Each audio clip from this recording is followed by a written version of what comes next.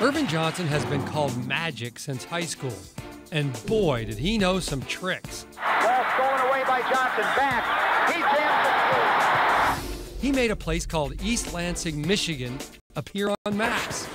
Magic made college hoops ritzy. He lit up entire cities, not to mention TV ratings, without the use of electricity. Magic Johnson made stuff appear in the NBA that hadn't been seen in years, like the assist. Here comes Magic to pick it up. Magic turned some heads around like owls when he made that no-look pass. And joy. And Magic Johnson is out there celebrating like they just won the NCAA championship. And then, when Showtime couldn't possibly get any better, The Lakers have won it again. the show ended. Because of the HIV virus that I have attained, I will have to retire from the Lakers today.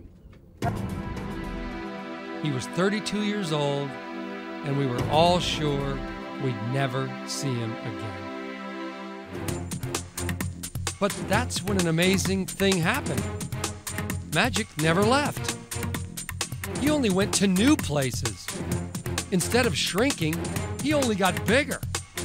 Showtime turned to dough time, and the assists kept coming. And so it is that Magic Johnson is healthy, wealthy, and arguably the most loved basketball player in American history. Tonight, Magic Johnson comes home to Jennison Fieldhouse at Michigan State, and Homecoming tries to celebrate his incomparable life in 60 minutes. Now that will be a trick.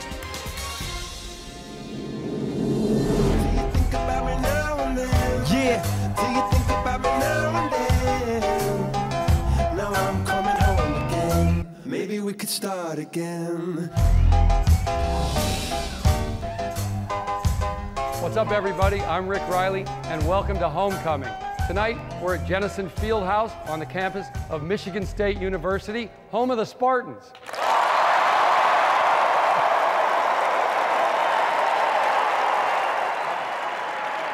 Tonight's guest has won championships everywhere he's gone. He's changed the very game he played, and he became one of the most loved athletes in American history. But nowhere is he loved more than here in East Lansing, Michigan. So, Earvin Magic Johnson, welcome home.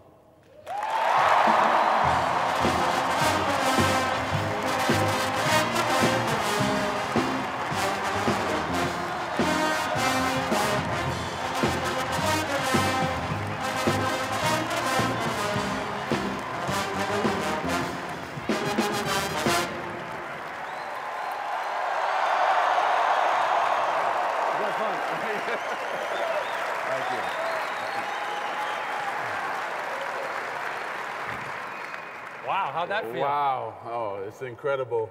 That's the Spartan way, though. You know, they always welcome home everybody, not just